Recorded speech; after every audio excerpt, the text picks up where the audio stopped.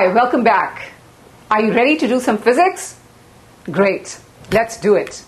Remember last time we were talking about rotational kinematics and we saw that there is a one-to-one correspondence between the linear variables and rotational variables. For example, the linear displacement s went to rotational displacement theta, the linear velocity v went to rotational velocity omega, the linear acceleration a went to rotational acceleration alpha, the force in the linear case went to torque in the rotational case, the mass in the linear case went to moment of inertia, I, in the rotational case, etc.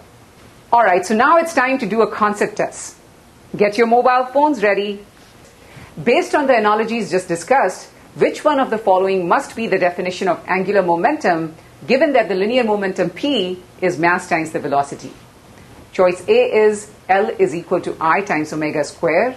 Choice B is L is equal to m times omega. C is L is equal to I v. The fourth one is L is equal to I omega. And the last one is none of the above. And we'll be back after the commercials. Hi, welcome back. Now for the answers to the concept test. If you got D, you are correct because the angular momentum is I times omega. Remember, the rotational analog of mass is moment of inertia and the rotational analog of the linear velocity v is the rotational velocity omega. Angular momentum can also be defined in another way as r cross p. And you can see this is another vector. Here r is the displacement vector of the particle and p is the momentum vector. In component form, the z component of angular momentum, L of z, will be x piece of y minus y times piece of x. Here, piece of y and piece of x are the y and x components of the linear momentum. And now let's do another concept test. Get your mobile phones ready. Alright, under what condition is the angular momentum conserved? A, when there are no net external forces on the system. B, when there are no net external torques on the system. C, when there's no work done by non-conservative forces. D, all of the above. And E, none of the above.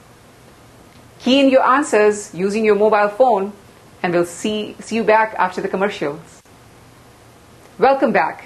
And now for the answer to the concept test. If you chose B, you're correct.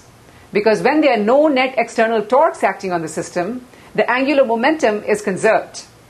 This is an analogy with the conservation of linear momentum, where when there is no net external forces acting on the system, linear momentum is conserved.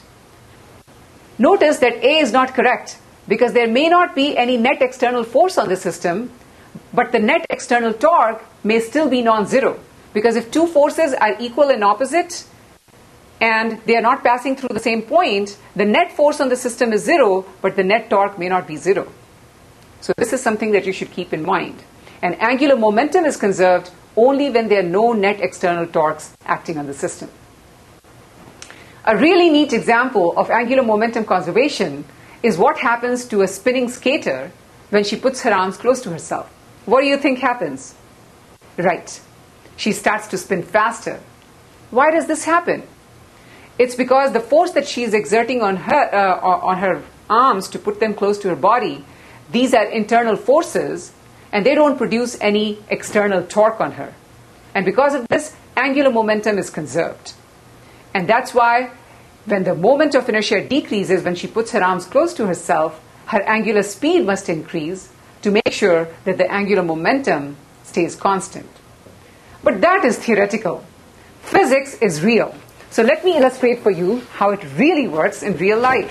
So here, I'm going to sit on this stool and give myself a push and watch what happens when I put ooh, I'm almost falling.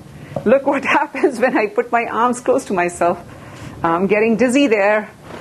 Okay, so you can see that every time I put my arms close to myself, I actually start to spin faster. Here is another real demonstration. I have a bicycle wheel in my hand and I'll give it a spin so that it starts spinning in the counterclockwise direction and then I'll suddenly flip it upside down. The question that I have for you is what do you think is going to happen as a result of that? And I want you to think about angular momentum conservation. That will be a good hint. Think about it. So now I'm ready to flip it. Watch what happens.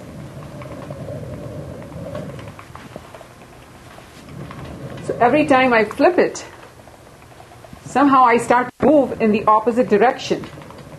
Why do you think it's the case? And when I flip it back, all right, so the question is, why did I begin to rotate when I was initially at rest? It turns out that initially the wheel was spinning in the counterclockwise direction and I was at rest. But when I gave a torque to the wheel and turned it upside down so that its angular momentum changed from counterclockwise to clockwise direction, since the angular momentum of the system of me and the wheel taken together is conserved, when I gave it a torque, it gave me a torque, and these are internal torques acting on this system. So there's no external torque on the whole system, and the angular momentum is conserved. So when the wheel started spinning clockwise, I must start spinning in the counterclockwise direction to conserve the angular momentum of the whole system. Okay, get ready for another concept test. Get your mobile phones out. All right, so two people, each with mass m is equal to 80 kg, pass each other on the sidewalk. They are each walking in a straight path with a speed of 2 meters per second in opposite directions, separated by a distance of 2 meters. What is the combined angular momentum L of both pedestrians? The choices are L is equal to mvd, L is equal to minus mvd, L is equal to 2 mvd, L is equal to minus 2 mvd, and L equal to 0. All right, I also wanted to remind you that counterclockwise motion has positive angular momentum. All right, punch in your answers and I'll see you right after the break. Welcome back. And now for the correct answer to the concept test. If you chose A, you're correct. So the correct answer is angular momentum in this case is mv times d. And don't let me catch you thinking that if an object is not rotating, it doesn't have an angular momentum, because that's not correct. And here's why. If you think of the definition of angular momentum as r cross p, and you think of your origin as one of the persons, then that person does not have any angular momentum about the point, but the other person does. And that will be the momentum of that person, m times v, times the perpendicular distance d. And in this case, it happens to be in the counterclockwise direction, and that's why we chose the sign to be positive. And now for the answer to last week's puzzler. What is the angular momentum of vehicular traffic in India? Many of you wrote in that it's 0. Unfortunately, that is not correct. And here's why. In India, people drive on the left side of the road, at least most of the time. And so we can use the same logic that we had used for two pedestrians. And in this case, the angular momentum of one car, for example, will be mass times its velocity times the distance from the median. And so if there were n cars, you can multiply it by n, and you can find the total angular momentum.